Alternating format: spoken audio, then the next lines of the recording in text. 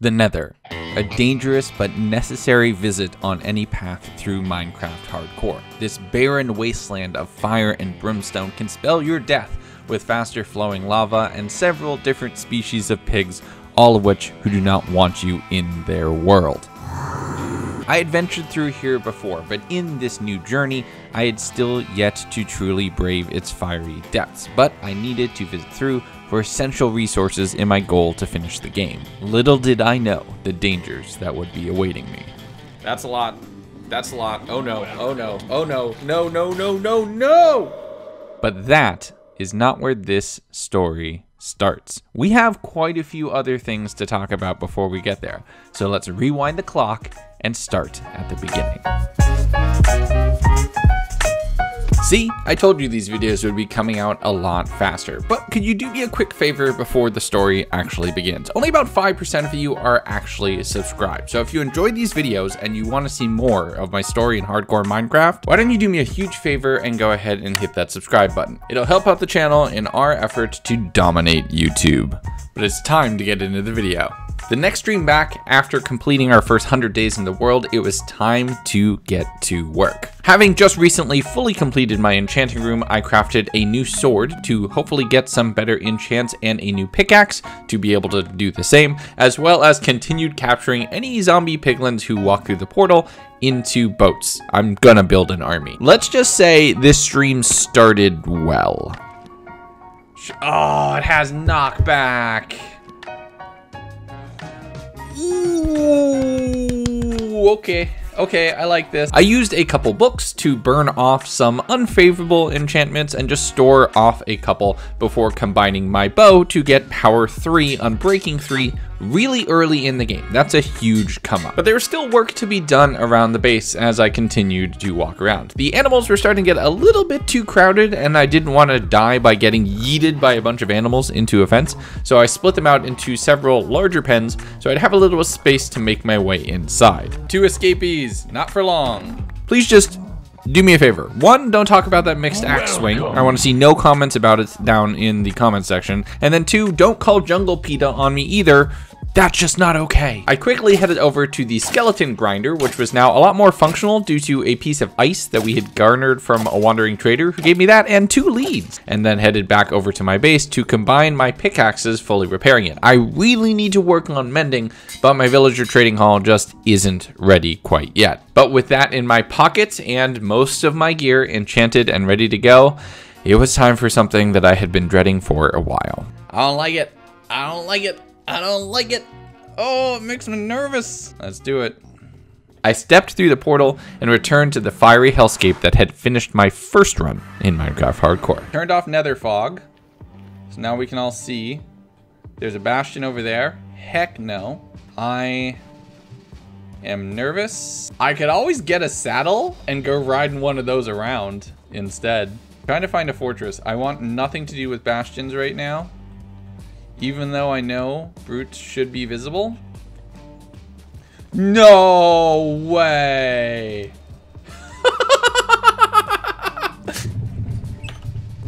Yes! There's the blaze spawner right there. So it turns out when you can see in the nether, there's actually a lot of really cool things around. First priority though was to make sure I didn't fall down this death pit and died to fall damage, or falling in lava, or fall damage and then falling in lava. And then I started tunneling through the mountain to hopefully get me a little bit closer to that nether fortress. Some lava blocked the way, but I was thankfully able to block it off and then make my way to hit off the source block while continuing my progress through. Efficiency 5 on netherrack is almost as satisfying as a sword on a field of bamboo.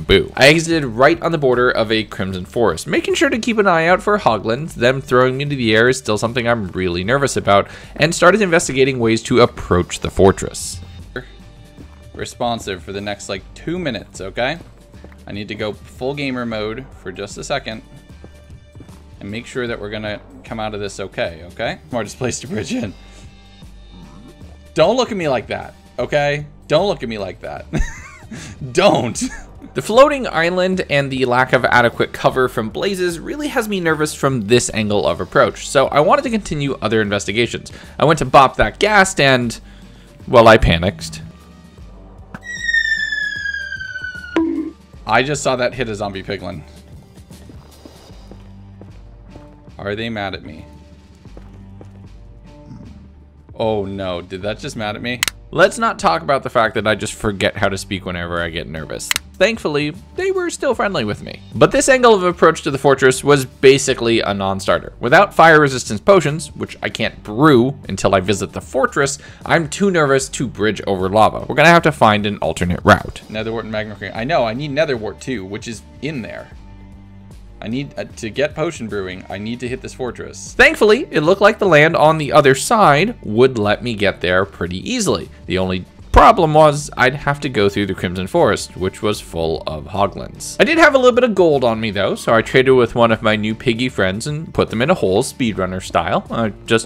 Nothing will happen to them, don't worry about it. And then fought off a few ghasts while the tradings went through. I did a little bit of shooting into the fortress just for fun and got hit by a blaze, pretty much confirming my theory that this angle of approach is just a bad idea. So it was back through the tunnel, back up into the Soul Sand Valley, and around for an alternate approach. Yeah, I have to go around the really long way. Going through the Crimson Forest is basically warped mushroom to warped mushroom, because that keeps the Hoglins far away. I love this mechanic. I realize after this nether run that they actually don't do too much damage, and I'm remembering them as worse than they are, but I'm gonna be careful now. Every time I see the piglins, I'm like, do you like me? You should like me. You're supposed to like me. I'm wearing your colors. I continued my way through the nether, using cobble to block off several lava flows to open up a more direct route and bridge over small gaps. Arrows was my preferred method of combat for anything that I was hitting. Don't want to accidentally bop a zombie piglin again, and this time have the entire horde get mad at me. But eventually, I made my way through the woods, fought off a gigantic bouncy cube of fire, and I was there. I was at the fortress. While here, I had two primary goals. I needed both blaze rods and netherwort. Continuing my long-range battle with the AC-130s of the nether, I made my way down the bridge, getting set on fire by a blaze. The spawner was right in eyesight, so that's going to be my first priority. No, I know. This double intersection right here is amazing for Wither Skeleton farm. This is really good. I'm also not too well equipped to deal with the wither effect, so I made sure to block off all of the arches to be only too tall, so wither skeletons couldn't follow me through. Since I was a little short on food, I used walls to protect myself from fire and did what I could to grab as many blaze rods as possible. No blaze rod. 2 kills. Blaze rod into fire. Acquired. I also don't want to come back to the nether for this foreseeable future, so I spent about 20 minutes right now getting over a dozen blaze rods. I want to be set for a little while. Okay, that's a dozen. That's 12. That's 12. We're out. We're out. We're out. We're done. So excited on the blaze rods and interacting with chat, just going through and having fun / being stressed while streaming. I immediately departed the fortress with those shiny yellow sticks in my pocket, forgetting my secondary objective, which is something that will come back to bite me later. But the trip back home was uneventful until I realized my mistake. Oh, God. Okay, chat. I think we're good. How long were we in the nether just now? Like an hour? Oh, shit.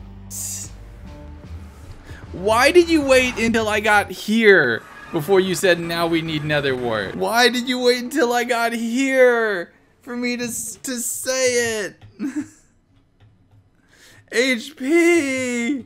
HP, why didn't you say something? Oh, why? So yeah, I was upset. But I wasn't going to go immediately back to the nether. I want to make sure that I'm equally dividing my time through exploration as well as construction. And the next big project for the base was an iron farm. Now, keeping with the general build process that I've been going as with the enchanting room, I'm going for both form and function in this build. So instead of just building it out of stained glass or a really plain box, I'm going to put a lot of effort into making sure that this looks like something that actually belongs in or around the jungle. This is right on the border of biomes, and I did that so it was just far enough away from my base that I didn't need to worry about villagers wandering their way in where they weren't exactly welcome. And then it'll be lava, and then we'll have the hoppers. Nice. So I think that should work. But setting up the water and towering up to the sky gave me just a bit of vertigo. This is about where the farm will actually be. And this process, this video doesn't do it justice. This took almost 2 full streams to do. Do you think we can make that? Nope, not trying. Okay. I knew that was safe. That still made me clench. While working on all the aesthetics, adding small accents of wood and different colors of stone, I also set up the killing platform with soul campfires so they would do additional damage. Headed off a little bit of ways from my base to desecrate a patch of stone and murder an entire population of squids so I could get cool black stained glass for the front killing chamber to really isolate everything in, and then primarily use that and leaves to decorate the space. Like here and here. So it looks all good. Like, we're gonna make sure that this is not only functional, but form. Why are you doing this to me? You're bullying me, chat. And you wonder why I don't let you gamble.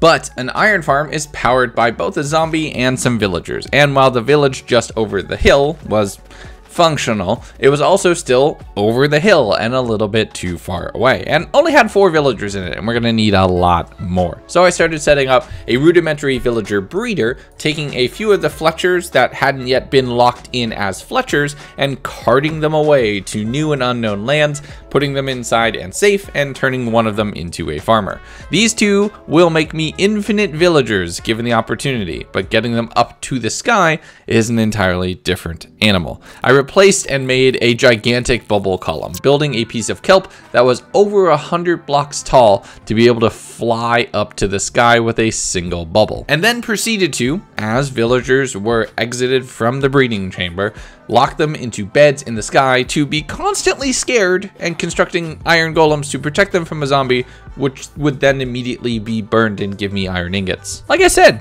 evil. Minecraft kind of messed up if you think about it too hard. But since I still don't have sheep at my base, spider silk is the primary way I'm making beds. At least they're gonna be comfy for the villager friends. Heading back over to the abandoned mineshaft by my base though, I stumbled across something entirely cursed. Lots of bets on lapis, lots of bets.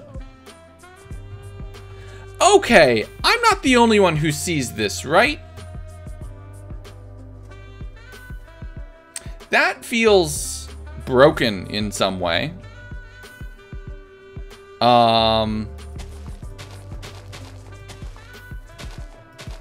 We should just leave that go. Cool. And we're just gonna back away slowly. You want to know why I love doing these videos live? It's because of interactions like this. Somebody asked me about my skin, and I would never put this in a video until I just thought of it. Check this out. Here's a thing that most people don't know about my skin. So this is what you all normally see, right? I'm Assassin's Creed man. Even all the way to hat. So like, this is the part of my skin that somebody made me. So like, I always had that underlying skin. That was what I made for myself. And then somebody put this on top of it to be like, you look like an assassin. So I thought this would be cool. Bouncing around and being able to answer questions like that, I enjoy it. It's so much fun. But with enough silk in hand, I transported another villager up to the area, and the platforms that I constructed earlier were already functional. I didn't even spawn the zombie up here yet, and I already have a golem. That's awesome. Go. Nope, nope, nope. Don't you try to go up here. Okay. Whew. Villager buddy, don't try this. But once the final villager was locked into their bed, I threw down a couple buckets of water to send the golems down to the lower part of the apparatus. Okay, the first golem's been yeeted, and added some leaves just for decorative effect. Axe these and this. So we are almost there. We are almost ready to go. Now I had captured a zombie underneath this base, leaving it dark, and had just one spawn. That was extremely useful. Getting it up into the bubble column though, that took some work. Perfect. F3B. What I wasn't expecting is as soon as I would break the minecart, the zombie would come and attack me in the sky. All right, well, dang it. All right, we try again. Eventually. Yay. Up you go to your new home. I used the exact same hat and everything for this zombie and made sure to cover my head so this one stayed in place. Yes! Yes, yes, yes, yes, yes, yes, yes, yes, yes! Okay. So, there. Yep. So now every 700 ticks or so, this zombie will scare the villagers and make a new golem. This is a 99.99976 efficient villager iron golem farm. The next order of business was draining and making my way back down, destroying that entire temporary structure now that everything was in the sky and functional. With a couple hoppers in place, the efficiency of this farm was immediately apparent. This thing has generated 3 stacks of iron in the last 10-ish or so minutes. Like, that's not bad. I went to bed that night a happy and very rich man. This iron is going to make me so many emeralds. A few days later in the real world and the next day in Minecraft though, the construction was complete. It was time to resume my quest to complete the game, and that meant it was time to go back to the Nether. I just want to be safe actually. Mending, blast prot 1. See, I have a lot of protection. No, we're going in with diamond. We're going in full diamond.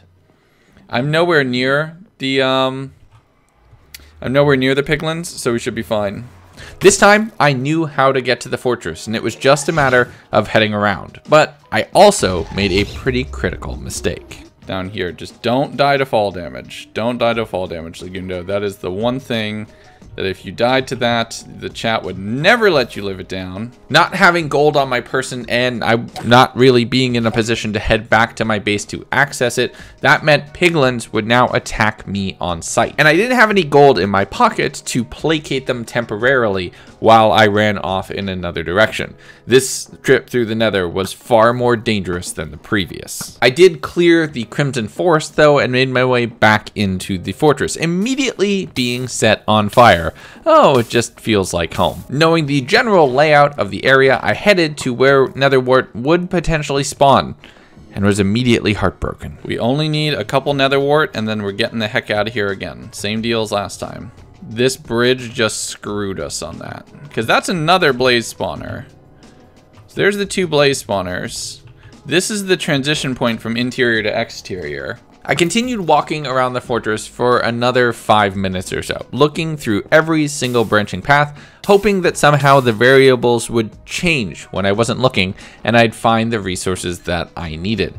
Turns out that wasn't the case. This might be a bunk fortress for getting netherwort. It might just be a blaze spawner fortress.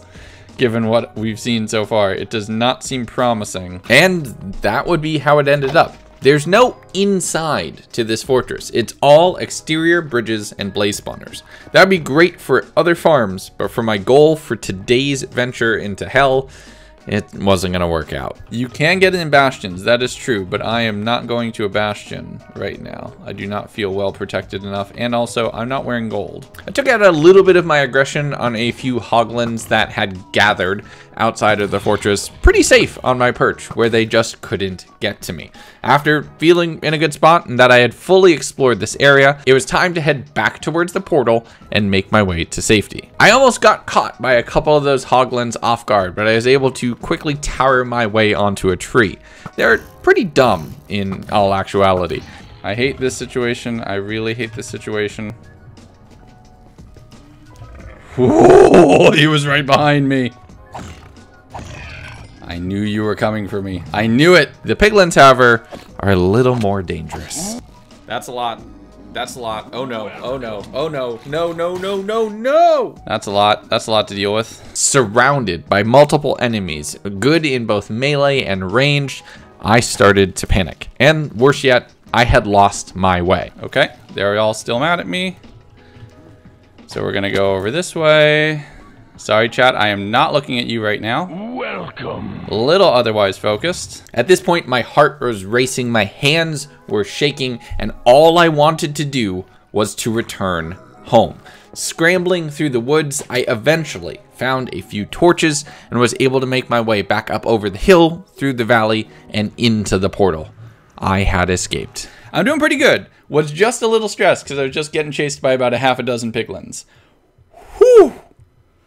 Ooh, that was terrifying. My foray through another dimension cut short and unsuccessful. I was feeling kind of down, so I decided to explore the overworld for a change and go on a little bit of a trip. Let's just head out in a direction, and we're just gonna go for a while and see what we find.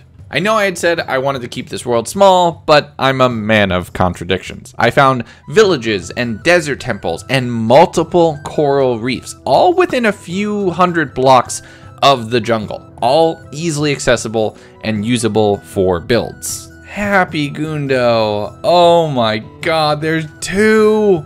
There's two! There's right here!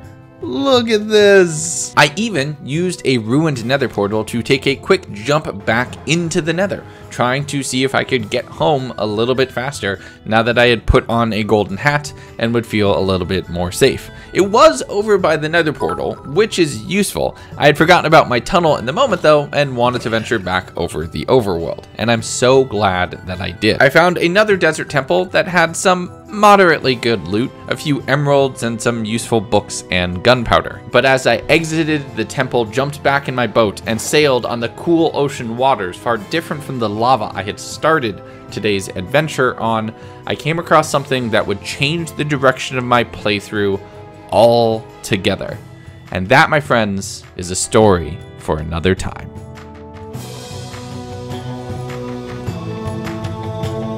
I hope you all enjoyed the video. Most of this was recorded live on Twitch. Come say hi. I'm live Mondays, Wednesdays, and Friday nights starting at 8 p.m. Eastern, sometimes on the weekends too. We've made great progress from what you've seen in this video, and more chapters of this story are already being edited.